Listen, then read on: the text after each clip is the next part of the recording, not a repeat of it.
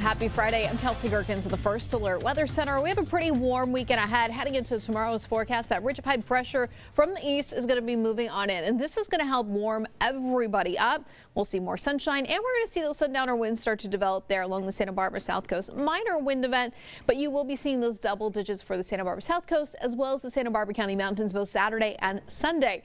Sunday, that ridge pops itself right over our local area, making Sunday the warmest day of the next several. In fact, for those inland areas, it gets pretty hot. Some triple digits back in the forecast area. Some of our coastal areas even seeing some mid-80s. Now, as we take a closer look at that cloud cover moving on into those overnight hours, tomorrow morning we will be starting off with a marine layer for the central coast, but Santa Barbara South Coast, Ventura County, nice and sunny, and that marine layer doesn't last long. As we head into the afternoon, offshore flu really takes over, bringing us those beautiful, sunny, warm conditions for the rest of your Saturday. By Sunday's forecast, we'll see a little bit of cloud cover move into places like Lompoc, but not much, bringing us gorgeous sunshine and in some cases hot temperatures. Now, we're going to be starting off our weekend with calm winds, but once we get into Saturday afternoon, we'll start to see the winds pick up, and by Saturday night, we'll see those gusty conditions, especially for areas just west of the city center there of Galitas. Winds are between 20 to 30 miles per hour, both Saturday night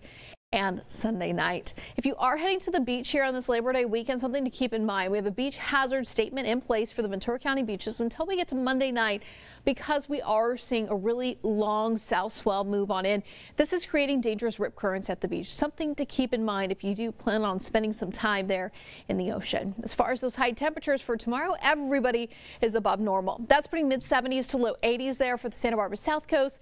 Central Coast enjoying some mid-70s while San Ynez heats all the way up to 92.